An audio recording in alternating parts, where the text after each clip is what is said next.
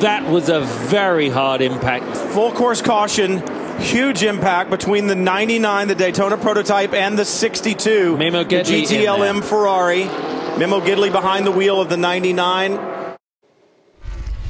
That crash was more than 3 years ago in Daytona. It still gets my heart racing today. And next month, I am so glad to say that Memo Gidley will return to racing as a driver for TKO Motorsports. He will race in the Pirelli World Challenge Series during the IndyCar weekend at Sonoma, September 15th through the 17th. He'll be behind the wheel of a Porsche GT3R. Congratulations just on coming back. You're signing with TKO Motorsports, and we look forward to having you out there. It's just been such a long road, a long recovery. 3 years. Is it a little surreal to even look at that crash and think how far you've come? Yeah, you know, I mean, that crash was just a blink in the eye because really the recovery, you know, it's actually almost 4 years. But the almost 4 years, and it took about 2.5 years to get to where I was sort of enjoying life again. And, you know, before, the months after, it was just the nerve pain I was in, it was just horrible. And it was just, I was trying to find, like, little moments of joy just to keep me going. But watching the accident, I don't remember it, so I don't know, was that me in there or not? Yeah.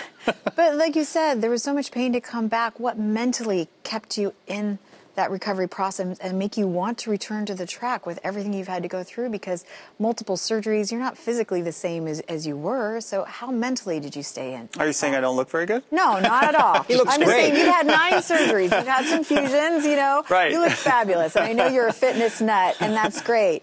But you've had to go through a Yeah. lot of pain to get to where you are. Absolutely. Mentally, how do you go through that and want to return? Absolutely. Well, people ask me, oh, do you want to get back into a race car? And my #1 goal right from the beginning, because I was so weak, I weighed 140 pounds and I was in just this chronic pain that was horrible. I just wanted to get back to where I could start living a normal life. And racing wasn't part of that at that point. For me, I was just focused on how I could get back stronger and get rid of the pain I was going through. You know, Memo, I have to ask you, motor racing is replete with stories of guys that have done exactly what you're about to do. People have had serious injuries. A.J. Foyt's probably the king of it on and off the track with all the injuries he's had. Felipe Massa in Formula One, Niki Lauda have come back to race, in Lauda's case, 6 weeks after getting almost burned to death. But do you get inspiration from that? And have any of the drivers given you a call while you were rehabbing? Yeah, you know, I've gotten a huge amount of support, not only from other drivers, but fans. And it's, you know, I always wonder, and I always mention this, that I don't know how an average person, if they, and, you know, you learn that people deal with stuff that maybe you've gone through, just average people that don't have the support of maybe family and as many friends or, you know, people that are looking out for them. So it's, I actually feel pretty lucky, you know, not to have gone through what I did, but to have the people that were behind me to, you know, help keep me motivated and pull me out of it. One of the key steps, obviously, is getting back on the track, and I wanted to ask about the role of the karting track up in Sonoma for that process for you.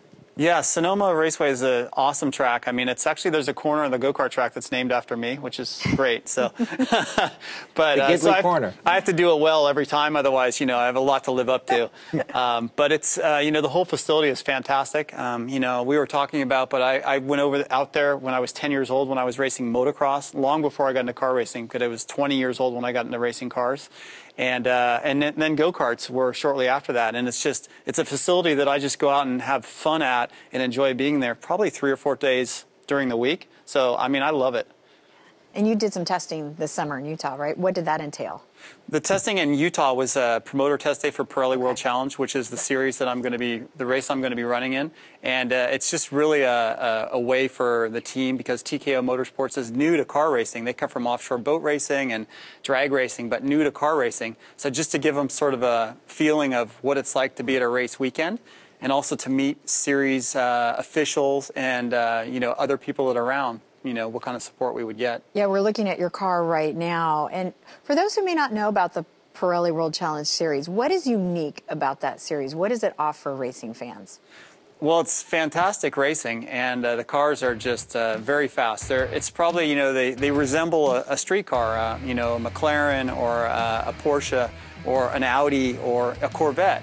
but they're so much faster than the street car. They have probably 90% of the same parts, so very similar. So it's close to production cars you can get. Close to production, yeah, but extremely fast. And, you know, the Pirelli World Challenge, definitely some of the top drivers in the world, you know, guys that are out there have raced all over the world.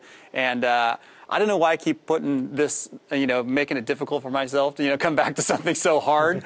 But coming back to the Pirelli World Challenge Series, I could have done things a little bit easier, let's put it that way. Well, you're a sailor. You're going to race in the Transpac one day? Let me think about that. Okay. If I had a body double, then I would. I need to have a clone, so we'll see what happens. Memo, thank you so much for coming in. Good health to you. Good luck to you. We look forward to watching you in September. It'll be a lot of fun. We're so glad you're here. Thanks. You know, just anybody going through what I've gone through or any part of something that's hard, you know, just hope to give people some inspiration that you never know what will happen. You just have to go after what you want, and that's what I'm doing. Absolutely. Thanks. Congratulations. Thank you very much. Appreciate it. All right. Thanks. Well, when we come back, we go back to NASCAR, and we're going to focus on the last great Coliseum. It's Bristol, baby, next on Race Week.